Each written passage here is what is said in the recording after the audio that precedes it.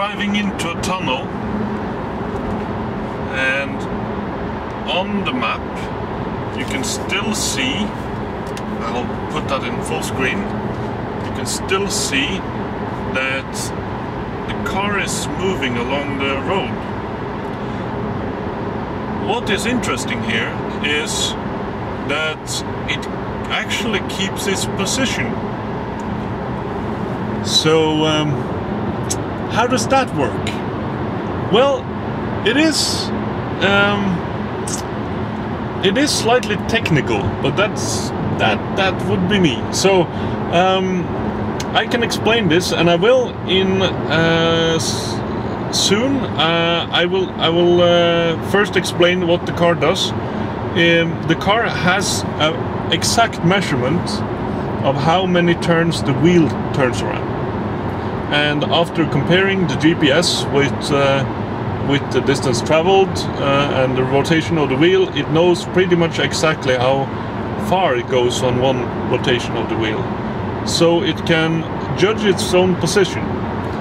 But the car here doesn't actually follow the route, and if you look at the nav, you will see that this tunnel isn't even marked. So how does that work? Well, now looking at the tunnel, you will see that I'm off the road. See that? And I'm most definitely on the road, but we follow the navigation a little bit more. See, I'm moving closer to the exit of the tunnel, and here I'll pop back on the road, I guess, when the GPS kicks back in. Yep. Alright. So, you saw the car actually being quite far away from the actual road on the map. And the reason for that is that the car actually uses the steering input, the angle of the steering wheel, and data that it has on how the car will act, and it actually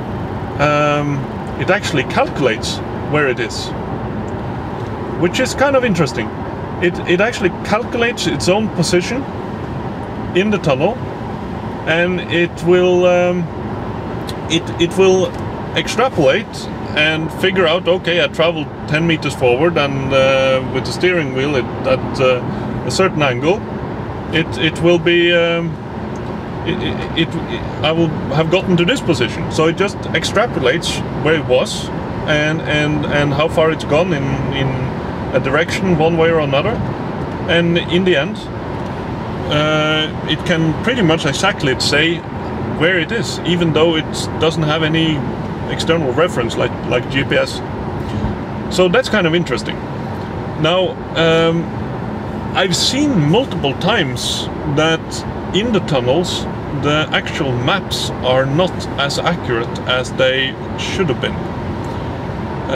Especially on Google Maps, the tunnel we drove through now, from what I can see through my windshield and how the tunnel actually looks, the car is better at plotting the position than the map is on plotting where the tunnel is.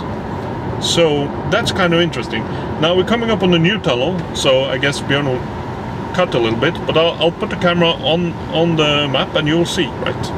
So let's try that. Now here's the tunnel coming up, and I will record the map.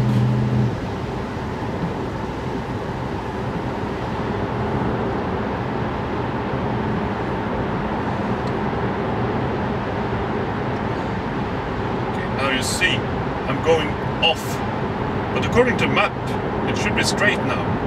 But if you look in the tunnel, I'm still following Björn in a bend, and it's straightening out about now, which on the map is completely wrong, right?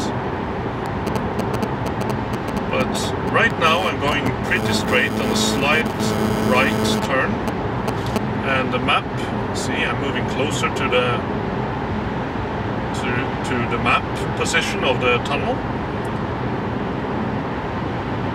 and by using the steering input, it knows exactly how much I turned. It knows exactly how far I've driven.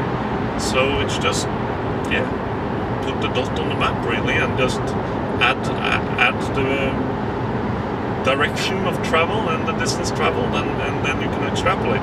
This is what they do when navigating boats as well. So that is actually kind of interesting. So we're now back on the road, but we're still inside the tunnel. No GPS signal, and the poor navigation has no idea where we are, because the navigation in the Model S is not actually based on Google Maps, which the display is. So that is kind of kind of strange, because the navigation isn't updated with this new tunnel. So it's trying to send me through a very long route actually. Okay, but now we're coming closer to the end of the tunnel. So okay, see, now we're starting to turn. And this is a very constant radius of this turn, so the map seems to be quite wrong. It says that there's a really sharp bend, but it really isn't. And now we come to the exit, and let's see how far from the exit we'll hit. Okay, no GPS through this tunnel, and boom, the car has calculated us to be about 10 meters away from where the GPS now picked us up. So it's quite accurate, surprisingly accurate in my mind, and that's kind of cool. So that would be me nerding again. I hope you find it as interesting as I do. Alright, over and out.